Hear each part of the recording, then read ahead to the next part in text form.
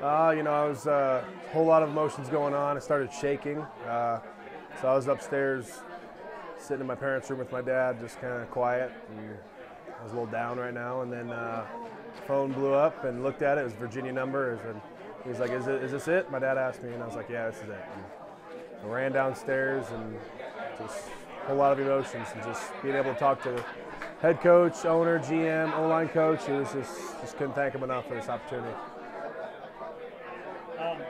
You said Coach Gruden was talking to you on the phone? Yeah. What did he say to you? He said, hey, Ross, you know, this is Jay Gruden with the Washington Redskins, and we're going to take you here in the draft. So you excited? Yeah, absolutely. Thank you. Can't wait to get out there. And then Pat passed me off to, like I said, the owner and GM and O-line coach. So just ready to get to work. Yeah, I'm sure kind of the build-up leading up to this point has been a little nerve-wracking for you. Absolutely. Yeah, just having to wait and just everyone's here, you know, anxious just like I am, and you just want the best possible situation to happen, and I think it did. So I just the wait was worth it, and I'm just ready to get out there. And I got, I think, like 8 other guys from Alabama out there, so ready to get to work with those guys. It must mean a lot to see so many people from the community here to support you. Absolutely, yeah. Just growing up here and everything, and just all the connections that I built, and everyone who's helped me out along the way, it just meant a lot to me to bring them out here and just sort of have them celebrate with me, and just really just be a thankful invite to them as well, and just thanking them for everything that they've done and to help me get to this point. So it wasn't just me, it wasn't just my family, it was the whole community that helped me get to this point, and I was just super thankful for them, and just really wanted to thank them in this way. Being a Cedar Falls athlete, obviously we saw, you know, athletic director now, Troy Becker. A couple of your football coaches were here. Someone that's not here, Pat Mitchell. I'm sure he would have absolutely just been beaming today. Yeah, it just come so far, you know, and Coach Mitch just helped me out so much throughout the way, and I was super close with him, and just every little piece of knowledge that he had, I just loved sticking around him and tried to grow, and he was such a big part of, you know, this process for me, and just can't thank him enough. And I know, like you said, he's looking down and super proud, so just excited for the community. Yeah, I think that was always kind of the goal for me, to play in the NFL.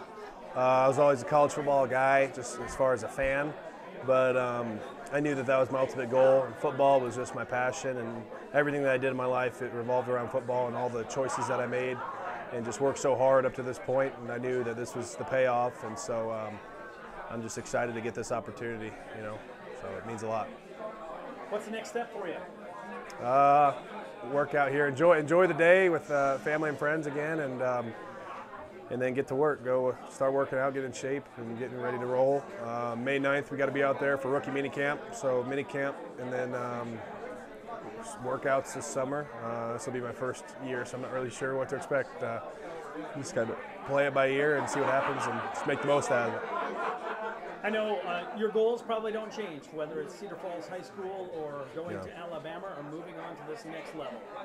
What does that mean for you from a goal standpoint? Just for me, go in and just be a great teammate, great leader, and earn the respect from the older veterans, and also go in there to compete. I mean, I think that's why they drafted me.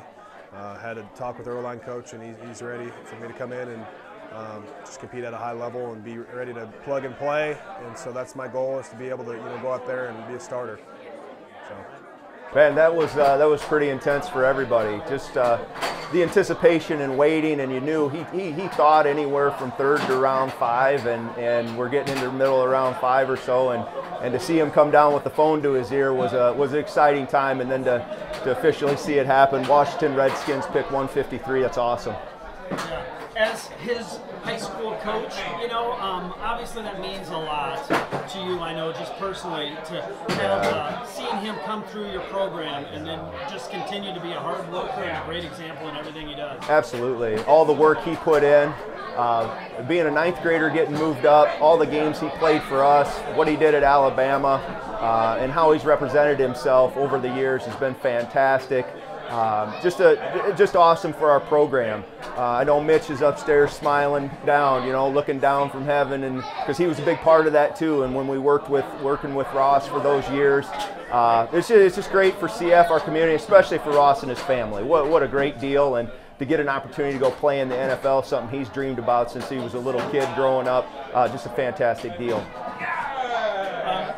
Now, I'm just guessing on this one. I'm guessing that you probably don't own any Redskins gear? I don't right now. As a lifelong Vikings fan, you know, I'm going to have to pick up some of that Redskins gear. So already checking dates to see when he's coming down maybe to the Midwest to play some games and see if we can't get out and watch him a little bit.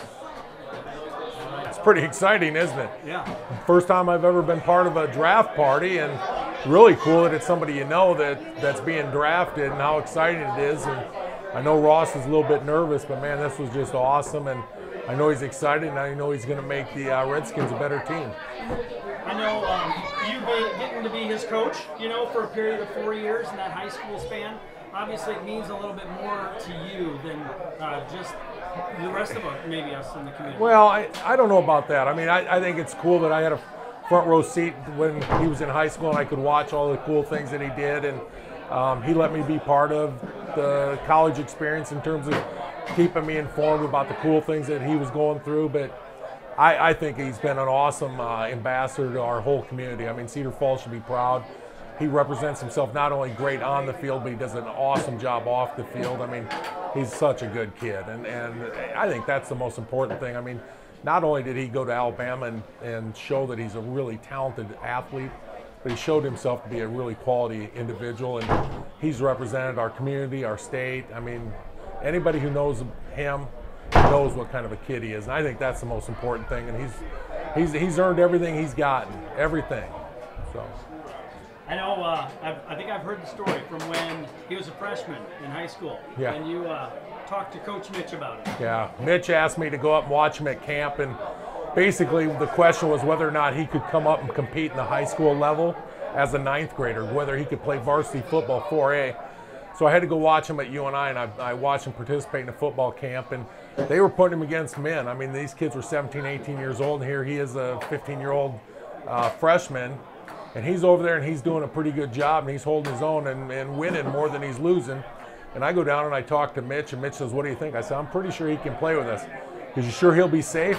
I said, "Well, I'm pretty sure if we let him play with those other 9th graders, they're not going to be safe, so we probably better bring him with us." And he's done a tremendous job since then. Yeah, talented kid. Started for 4 years with Cedar Falls. Started for 4 years with Alabama. You know, 4 national championship games. Is that incredible or what? I mean, the kid started in 4 national championship games. He's the 2-time national champ. 4 years in high school. I mean, he knows how to win, and most importantly, he knows how to work to succeed. And that's what he does. He works and works and works, and not just, you know, athletically and all the things he has to do there, but he worked academically. He's got his master's degree. I mean, what a tremendous young guy, and just so proud of him. Couldn't be more proud of him. What does this mean for, you know, other Cedar Falls athletes, football players that have seen this example go before them? Pretty sure every kid in Cedar Falls knows who Ross Pierschbacher is. I literally just got a text message from my 13-year-old that was all excited and awesome, and tell Ross congratulations. And I think these kids can look up and they can say, you know what, if we really want something, this guy kind of shows us what the path is. Work hard, do the right things, and you can achieve whatever goals you want. And he's had this as a goal. I mean, from 9th grade, probably before, that he wanted to be the best football player he could be, and he wanted to get to the NFL. And here he is, and you know, he's enjoying the fruits of his labor today. So that's awesome.